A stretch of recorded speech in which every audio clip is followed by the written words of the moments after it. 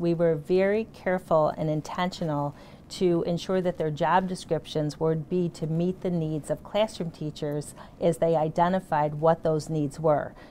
A day as a teacher leader can vary depending on if you're elementary, middle, or high school. We're all in the classrooms, so on any given day you could walk in and you'll see a teacher perhaps teaching in the morning, and then they're released in the afternoon to assume their teacher leader responsibilities to work with teachers. Myself, this past year, I worked on opposite days. So one day I taught full-time, and on the next day I was a full-time teacher leader. Well, each principal might have different ideas in terms of what they might want, and we've been really careful around developing people in their understanding of what the whole intent behind teacher leadership is, because the intent is really to use that off time to meet the needs of the teachers that they're working with. It could be looking at assessment scores, we do that at times. It could also be the way they're implementing the modules here in Greece. They might want help looking at learning targets and seeing if they're aligning assessments to meet those learning targets.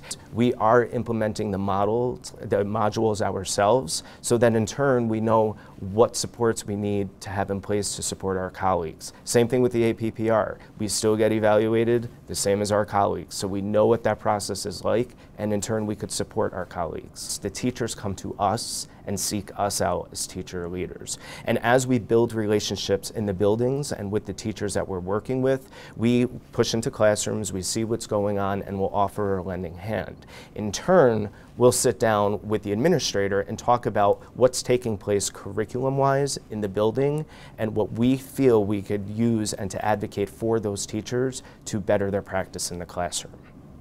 So what's critical to that is that at each of the buildings, the teacher leaders have good relationships with the principals and assistant principals in each of the schools. And they have regular time where they sit down and talk about how their work is going. So when they get feedback or when they start hearing themes emerge from the teachers, they're able to sit down and really think about how they can address that. What opportunities throughout the day, whether it be their professional learning communities or whether it be a staff meeting or whether it be something more job embedded that they might need, that they're able to advocate and get that set up and structured for the teachers to respond. Everyone's been to that traditional faculty meeting. It's the principal stands up every week and it's pretty much about announcements and operations and not the most exciting. But at one of our high schools, our teacher leader team got together with the administrators, and as a leadership team, they decided to revamp the professional learning for their building. They started at our leadership academy in the summer. They started working out a plan to collaborate on plans for making that staff meeting every week into a really true professional learning experience for their staff.